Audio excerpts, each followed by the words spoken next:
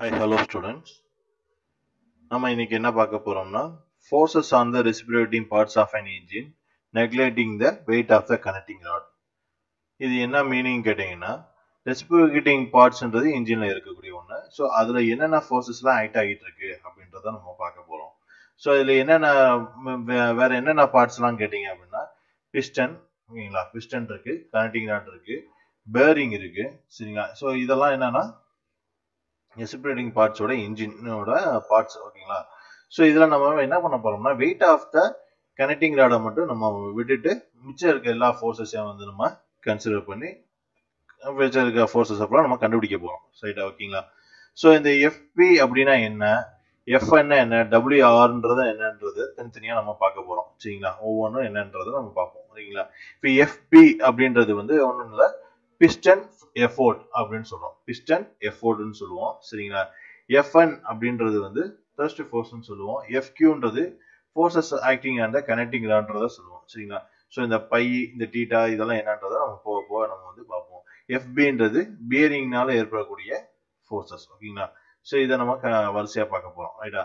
இப்போ எம்ஆர் அப்படின்றது என்னன்னா மாஸ் ஆஃப் ரெசிப்ரோகேட்டிங் பார்ட்ஸ். அது எதில் சொல்லணும்னா கேஜில சொல்லுவோம். ஸோ இந்த எம் வந்து எதை டிபெண்ட் பண்ணி இருக்கு பார்த்தீங்கன்னா பிஸ்டன், பிஸ்டன் பின்னு, சரிங்களா, இதை டிபெண்ட் பண்ணி இருக்கும். சரி, வெயிட் ஆஃப் த ரெசிப்ரோகேட்டிங் பார்ட்ஸ்ன்றது என்னது, இந்த மாஸ் இன்டூ, அதாவது இந்த mass of the reciprocating parts சொல்லணும்னா அதோட நம்ம எதை மல்டிப்ளை பண்ண போறோம், கிராவிட்டியை நம்ம வந்து மல்டிப்ளை பண்ணிக்கிட்டோம் அப்படின்னா அது என்னது வெயிட்டா நமக்கு கிடைக்க போகுது, சரிங்களா. அது எந்த யூனிட்ல கிடைக்க போகுதுன்னு பார்த்தீங்கன்னா capital N, that is Newton, சரிங்களா. ஸோ ஜி அப்படின்னா 9.81 மீட்டர் பர் செகண்ட் ஸ்கொயர்னு சொல்ல போறோம். நெக்ஸ்ட் இப்போ நம்ம எஃப்பி, இந்த எஃப்பினா என்ன சார் அப்படின்னு நம்ம பிஸ்டன் எஃபோர்ட், பிஸ்டன் எஃபோர்ட்னா என்ன சார், அது என்னன்னா net force on the piston, அதோட இனர்ஷியா ஃபோர்ஸ் எல்லாம் சேர்த்தோம்னு சொல்றோம்னா அதான் அது பிஸ்டன் ஃபோர்ஸ், ஓகேங்களா, ஓகேங்களா. இது வந்து எதை சொல்ல போறோம், நம்ம நியூட்டன்ல சொல்ல போறோம், சரிங்களா. நெக்ஸ்ட் எஃப்கியூ, எஃப்கியூன்றது ஃபோர்ஸ் எல்லாம் கனெக்டிங் ராட், சரிங்களா. ஃபோர்ஸஸ் வந்து ஐட்டிங் அந்த கனெக்டிங் ராட்னு சொல்லுவோம், அதை எதுல சொல்லணும், நியூட்டன்ல சொல்ல போறோம், ஓகேங்களா. Next thrust on the sides, எஃப்ன்றது thrust on the sides of the cylinder Waals R normal reaction சொல்லுவோம், சரிங்களா. நெக்ஸ்ட் எஃப்டின்றது கிராங்க் பின் எஃபோர்ட், சரிங்களா. இது எப்பயுமே பெர்பெண்டிகுலர் டு கிராங்கா தான் இருக்கும், சரிங்களா.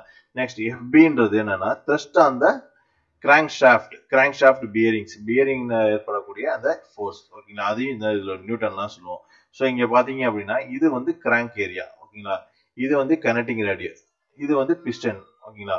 ஸோ இது வெளியே தான் இப்படி வந்து நமக்கு என்ன இருக்கும், சிலிண்டர் இருக்கும். இந்த சிலிண்டருக்குள்ள தான் என்ன இருக்கு, இந்த பிஸ்டனோட ஃபார்வர்ட் அண்ட் ரிவர்ஸ் மோஷன் இருக்கு. ஸோ சிங்கிள் ஆக்டிங்கா இல்லை டபுள் ஆக்டிங்கான்றதை நம்ம முடிவு பண்ணிக்க வேண்டியது. ஸோ இதுல ரெண்டுமே கம்பைன் பண்ணி தான் கொடுத்துருப்பாங்க. சின்ன ஃபார்முலாஸ் மட்டும் கொஞ்சம் மாறும். அது எதுனா அப்படின்னா எஃப்பில கொஞ்சம் மாறும், சரிங்களா. அதை வச்சு நம்ம என்ன சிங்கிள் ஆக்டிங்னா ஒரு ஃபார்முலா மெத்தட்ல எடுக்க போறோம், டபுள் ஆக்டிங்னா ஒரு மெத்தட்ல எடுக்க போறோம். ஸோ ஒரு ஃபோர்ஸ் கொடுத்துருப்பாங்க, இதுல வந்து ரெண்டு ஃபோர்ஸ் கொடுத்துருப்பாங்க, சரிங்களா. ஸோ அது அங்க வரப்ப நான் வந்து டீட்டெயிலா உங்களுக்கு வந்து எக்ஸ்பிளைன் பண்றேன், சரிங்களா. ஸோ இப்போ ஆல்ரெடி சொன்ன மாதிரி எஃப்ன்றது thrust, எஃப்பின்றது force on the piston, டபிள்யூஆர்ன்றது நம்ம weight of the reciprocating parts. இதுக்குள்ளதான் என்ன இருக்கு, எம்ஆர்ன்றது இருக்கு, சரிங்களா. எம்ஆர்ன்றது இதுக்குள்ளதான் இருக்கு, ரைட்டா, ஓகே. ஸோ இப்போ நெக்ஸ்ட் நம்ம என்ன பார்க்க போறோம் பார்த்தீங்கன்னா இந்த டீட்டானா என்ன, இந்த பைனா என்ன, இதெல்லாம் வந்து நம்ம பார்க்க போறோம், சரிங்களா. அது வந்து நம்ம அடுத்தடுத்து கீழே பார்க்க போறப்ப நமக்கு வந்து டீட்டெயிலாக நம்ம வந்து எக்ஸ்பிளைன் பண்ணிக்கலாம், ஓகேங்களா. So come to the point. நமக்கு என்ன தெரியும், ஆல்ரெடி we know that நம்ம லாஸ்ட் வீடியோ பார்த்துருந்தீங்கன்னா உங்களுக்கு தெரிஞ்சிருக்கும். இந்த ஆக்சிலரேஷன் ஆஃப் த ரெஸ்பிரேட்டிங் பார்ட்ஸ் வந்து ஆல்ரெடி நம்ம வந்து கண்டுபிடிச்சிருப்போம். Acceleration of the ரெஸ்பிரேட்டிங் பார்ட்ஸ்ன்றது nothing but அது வந்து ஆக்சிலரேஷன் ஆஃப் த பிஸ்டன், சரிங்களா. R omega square AB = R omega square cos theta + 2 cos theta by n. அதே therefore the accelerating force அப்படின்றது யார் inertia ஃபோர்ஸ்னு சொல்றோம். இனர்ஷியா ஃபோர்ஸ்ன்றது எஃப்ஐன்னு சொல்றோம். பொதுவா ஃபோர்ஸ்ன்றது F = ma, சரிங்களா. ஸோ அதே தான் இங்க அப்ளை பண்ண போறோம். FI = mr × AR. ஆர்ன்றது ரெஸ்பிரேட்டிங் பார்ட்ஸ் நம்ம டிபெண்ட் பண்றோம் சொல்றேன். So ARன்றது acceleration of the ரெஸ்பிரேட்டிங் parts. So அதை வந்து அப்படியே இதோட மல்டிப்ளை பண்ணணும், mr × r omega square × cos θ + cos 2θ / n, ஓகேங்களா. ஸோ இதை FI = அதே மாதிரி எழுதிக்கிறோம். இப்போ நம்ம என்ன பண்ணோம்னா பிஸ்டன் எஃபோர்ட்னா என்ன அப்படின்றத பார்க்க போறோம். பொதுவா வந்து பாத்தீங்கன்னா ஆல்ரெடி நம்ம சொன்ன மாதிரி இதுதான் வந்து ஐடிசி. இது வந்து ஐடிசின்னு ஒரு இடம் சொல்றோம், இது வந்து ஐடிசின்னு சொல்லுவோம். இந்த பக்கம் வந்து அவுட்டட் சென்டர்னு சொல்லுவோம், சரிங்களா. ஓடிசி ஐடிசின்னு சொல்லி ரெண்டு தான் சொல்ல போறோம். ஸோ லாஸ்ட் இதை பார்த்தீங்கன்னா உங்களுக்கு தெரிஞ்சிருக்கும், சரிங்களா. ஸோ ஒரு தடவை பார்த்துட்டு வந்தீங்கன்னா ரொம்ப ஈஸியா இருக்கும், சரிங்களா. இப்போ ஐடிசின்றது உங்களோட லெஃப்ட் சைட்ல இருக்கும் போது, ஓடிசின்றது ரைட் சைட்ல இருக்கும் போது, ஒரு பிஸ்டன் வந்து ஃபார்வர்ட்ல, அதாவது ஐடிசி டு ஓடிசி போகுது அப்படின்றப்ப என்ன ஆகுதுன்னா ஆக்சலரேட் ஆகுது. The reciprocating parts are accelerated from rest condition வந்து ஆக்சலரேட் ஆகி ஐடிசில இருந்து அதாவது உங்களோட லெஃப்ட் சைட்ல இருந்து ரைட் சைடு போகுது. ஓகேங்களா? ஸோ அப்போ வந்து ஆக்சலேஷன் நடக்குது. ஸோ இனர்ஷியா ஃபோர்ஸஸ் எப்படி இருக்குன்னு அப்படின்னா அப்போஸ் the forces of the piston. Inertia force என்ன பண்ணும் அந்த டயத்துல அப்போஸ் பண்ணும். சரிங்களா? Inertia ஃபோர்ஸ்ன்றது opposite force. இப்போ மூவ் ஆகுது அப்படின்னா அப்போ ஆப்போசிட்ல வரக்கூடிய ஃபோர்ஸ் வந்து கண்டிப்பா வந்து அப்போஸ் பண்ணும். அதே மாதிரி வந்து ஓடிசில இருந்து ஐடிசி அதாவது அவுட்டர் டெட் சென்டர்ல இருந்து இன்னர் டெட் சென்டர் வரும்போது இதுவே ஆக்சலேஷன் ஆகாம என்ன ஆகும் நெகட்டிவ் ஆக்சலேஷன் எப்படி சொல்லுவோம் ரிட்டார்டேஷன் சொல்லுவோம். ஸோ அந்த ரெசிபிரேட்டிங் பார்ட்ஸ் வந்து ரிட்டார்டேஷன் ஆகுது. அப்போ இந்த இனர்ஷியா ஃபோர்ஸ் என்ன ஆகுதுன்னா ஹெல்ப் பண்ணுது. ஸோ இதுக்கு முன்னாடி நல்லா கான்செப்ட் இது ரொம்ப நல்லா தெரிஞ்சுக்கோங்க. ஒரு கொஸ்டினை நீங்க பார்க்கும் போது திஸ் ஷுட் பி ஆக்சலேட்டட் ஆர் ரிட்டார்டேஷன்ன்றது நம்ம மீன் பண்ணிட்டு தான் நம்ம என்ன பண்ண போறோம். ஏன்னா அதை பத்தி தான் இனர்ஷியா ஃபோர்ஸ்க்கு முன்னாடி பிளஸ் போட போறோமா மைனஸ் போட போறோன்றதை நம்ம டிஃபைன் பண்ண போறோம். ஸோ ஒரு கொஸ்டின் என்ன ரீட் பண்ணும் போது இந்த ஷுட் பி அந்த பிஸ்டனோட மூவ்மெண்ட்டை நல்லா பார்த்துக்கோங்க. அது ரொம்ப ரொம்ப முக்கியம். There will be that should be ஐடிசில இருந்து ஓடிசி போகுதா இல்லை ஓடிசில இருந்து ஐடிசி வருதான்றதை நம்ம முடிவு பண்ண போறோம். ஸோ ஓடிசி டு ஐடிசி போறப்ப அது வந்து ரிட்டர்டேஷனா வந்து மாறுது. தட் இஸ் பி நெகட்டிவ் ஆக்சலரேஷனா மாறுது. அந்த டயத்துல நம்ம ஆக்சலரேஷன் இனர்ஷியா ஃபோர்ஸ் என்ன ஆகுது ஹெல்ப்ஸ் பண்ணுது. ஓகேங்களா? ஹெல்ப் பண்ணுது. ஓகேங்களா? ஸோ இதைத்தான் பண்ணா பிஸ்டன் எஃபோர்டோட ஃபார்முலா மாதிரி சொல்றாங்க. எஃபின்றது net load on the piston அதாவது FL net load on the piston. ஓகேங்களா? எஃப்எல் பிளஸ் ஆர் மைனஸ்ன்றது இந்த ஓடிசி டு ஐடிசியா ஐடிசி டு ஓடிசியான்ற வச்சு நம்ம இனர்ஷியா ஃபோர்ஸ் பிளஸ் ஆர் மைனஸ்ன்றத போட போறோம். ஓகேங்களா? ஸோ இப்போ வந்து நம்ம என்ன பண்ணுவோம் நெக்லேட்டிங் த இந்த இடத்துல வந்து இந்த ஃபார்முலா நீங்க அப்ளை பண்ணீங்க அப்படின்னா நெக்லேட்டிங் அந்த இடத்துல கொஸ்டின் அவங்கள மீன் பண்ணியிருப்பாங்க. அதாவது ஃபிக்ஷனல் ஃபோர்ஸ் வந்து கன்சிடர் பண்ணணுமா பண்ணக்கூடாது without considering the fictional force அப்படின்னு சொல்லிட்டாங்க. நீ வந்து ஃபார்முலாவோட எஃப்ஐயோட ஃபார்முலா வந்து FL plus R minus FI அதோட முடிச்சுக்கணும். ஆல்ரெடி சொன்ன மாதிரி தான் பிளஸ்னா ITC பிளஸ்னா Odissi to ITC மைனஸ்னா Odissi ITC to Odissi இந்த மாதிரி மாறிடுச்சு அப்படின்னா அது என்னது பிளஸ் ஆர் மைனஸா நம்ம கன்சிடர் பண்ண போறோம். அதே கொஸ்டின்ல என்ன கொடுத்துருப்பாங்க நெக்லேட்டிங் த நெகட்டிவ் ஃபிக்ஷனல் ஃபோர்ஸ் கொடுத்துருந்தாங்க அப்படின்னா நம்ம எஃப்எல் பிளஸ் ஆர் மைனஸ் எஃப்ஐன்னு எடுத்துட்டு போயிடலாம். சப்போஸ் அவங்க வந்து considering the fictional force RF கொடுத்துருந்தாங்க அப்படின்னா அதை ஆர்எஃப் நம்ம வச்சுக்கணும். அதை வந்து மைனஸ் பண்ணணும். கண்டிப்பா இந்த இடத்துல பிளஸ் வராது. ஓகேங்களா? கன்சிடரிங் த ஃபிக்ஷனல் ஃபோர்ஸும் கொடுத்தாங்கன்னா நம்ம கன்சிடர் பண்றதுனால ஆக்ட் ஆகிற ஃபோர்ஸ்ல இருந்து எவ்வளவு எனர்ஜி எவ்வளவு ஃபோர்ஸ் வந்து ஃபிக்ஷனால வேஸ்ட் ஆக போச்சுன்றது அங்க மீனிங். ஸோ வேஸ்ட் தான் நடக்குமே தவிர அங்க பிளஸ் நடக்காது. ஸோ பிளஸ் மைனஸ் கண்டிப்பா என்ன வராது பிளஸ் ஆர் மைனஸ் கேட்டா மைனஸ் தான் கண்டிப்பா வரும். சரிங்களா? ஸோ இதை என்ன சொன்னா இப்ப நான் சொன்னதுதான் negative sign is used when the piston is accelerating piston moves from TDC to TDC nothing but top dead center bottom dead center சொல்லுவோம்.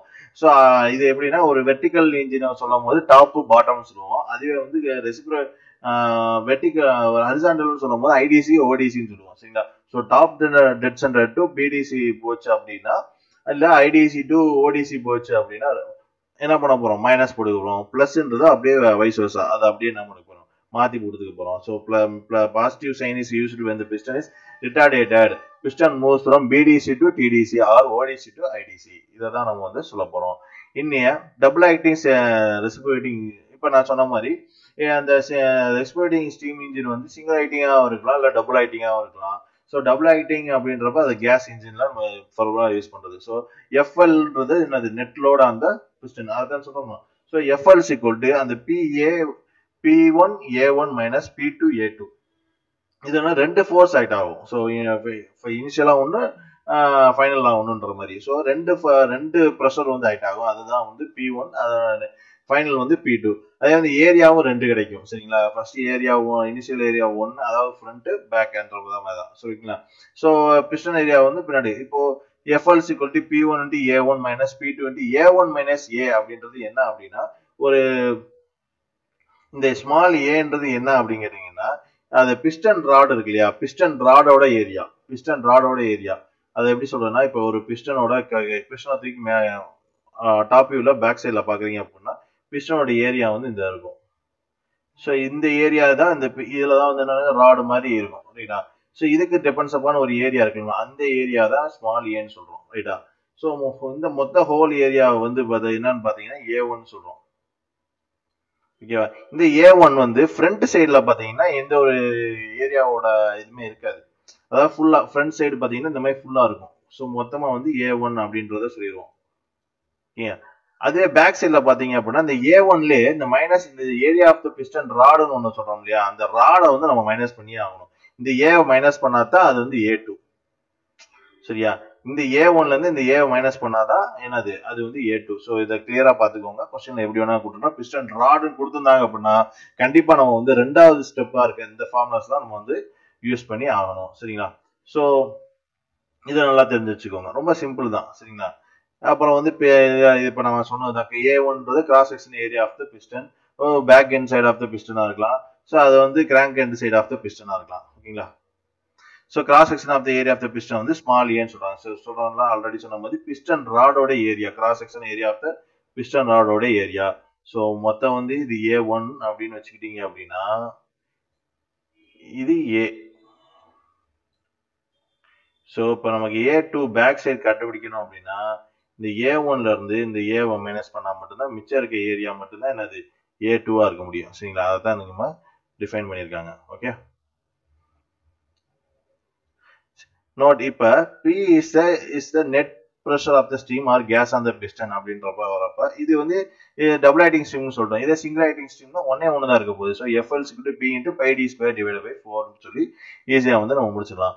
இன் கேஸ் ஆஃப் ஆல்ரெடி நம்ம கன்சிடர் பண்ண பேசினதா, in case of vertical engine weight of the reciprocating parts assist the piston effort during the down stroke TDC to BDC and opposite during upward stroke BDC to TDC of the piston எப்படி எழுத போறோம் அப்படின்னா இந்த மாதிரி எழுத போறோம். FB is equal to FL plus or minus I W plus or minus WR minus RF அப்படின்ற மாதிரி நம்ம எழுத போறோம். இந்த பிளஸ் மைனஸ்க்கு ஆல்ரெடி நான் உங்களுக்கு வந்து இது கொடுத்துட்டேன். ஓகேங்களா, ஸோ எக்ஸ்பிளனேஷன் கொடுத்துட்டேன். சரிங்களா, ஸோ அதே தான், அதே இதை நீங்க இன்னொரு தடவை வந்து ஆல்வேஸ் இந்த RF முன்னாடி என்ன இருக்கும், மைனஸ்ல தான் இருக்கும். சரிங்களா, ஸோ ஃபோர்ஸஸ் ஐட்டிங் எல்லாம் தான் connecting not FQ from the geometry FQ is equal to FP. முன்னாடி FP ன்னு ஒன்று கண்டுபிடிச்சோம் இல்லையா, அது டிவைடட் பை காஸ் பை போட்டீங்கன்னா உங்களுக்கு கிடைச்சிடும். இந்த cos by is equal to root of 1 minus sin square theta divided by n squareன்றது வந்து ஆல்ரெடி போனதுல நம்ம வந்து பார்த்துருக்கோம். ஸோ அதை நம்ம யூஸ் பண்ணிக்கோங்க. சரிங்களா, FQ is equal to இதை அப்படியே சப்ஸ்டிட் பண்ணிக்கிறாங்க.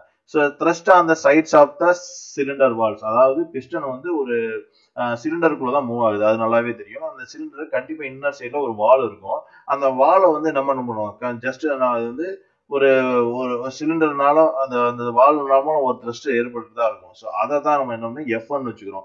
ஸோ அந்த F1 வந்து எப்படி கால்குலேட் பண்ணோம்னா ஆல்ரெடி FQ, அதாவது கினடிக் நாட் ஃபோர்ஸ் அந்த கினடிக் நாட் ஆக்ட் ஆகிறதோட சைன் பையை நம்ம மல்டிப்ளை பண்ணோம்னா அதுல இருந்து வரதுதான் என்னது FQ.